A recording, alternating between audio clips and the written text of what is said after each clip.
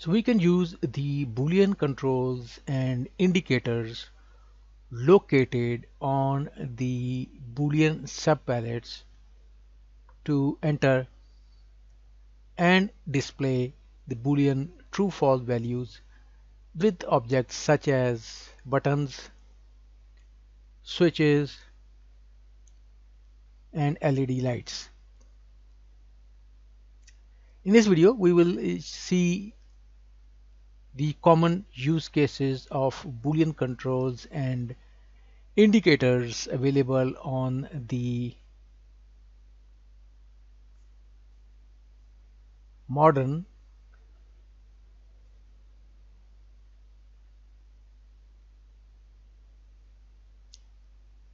NXG Style, Silver, System, or Classic subpalettes. The availability of Boolean controls and indicators may vary depending on the subpalette style that we choose from amongst the modern NXG Style, Silver, System, or Classic subpalettes. So let's pin the Boolean palette down. So we can use the buttons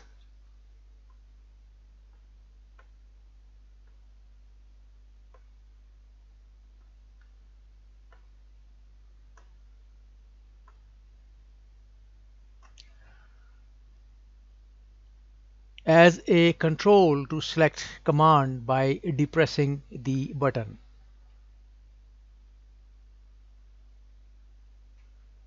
Then we have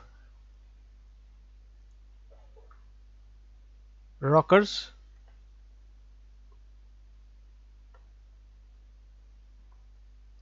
toggles,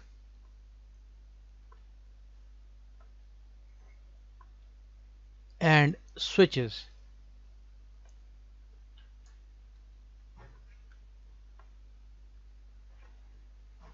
We can use these as control to select a command by rocking,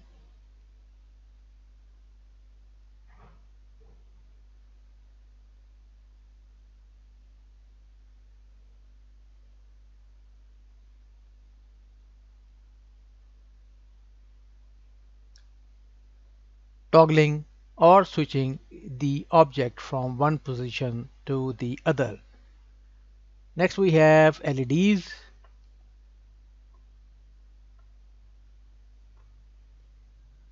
We can use these as indicators to display that a condition is met.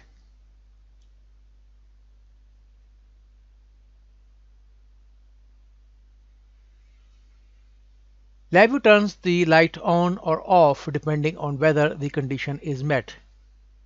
Then we have radio buttons.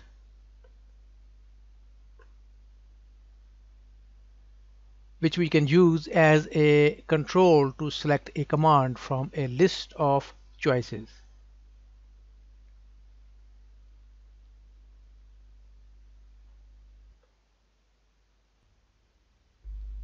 Then we have some other options for which we have to go to the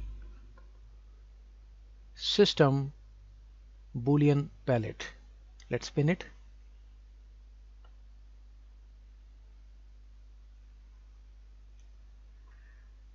And then we have system checkboxes.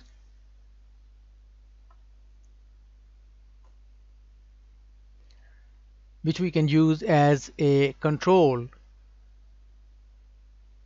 to select a true or false state, such as when only one option is available.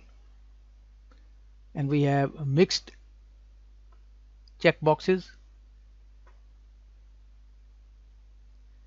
which we can use as a control to select a true, false, or a mixed state when simultaneously setting a property of multiple objects where some are true and false.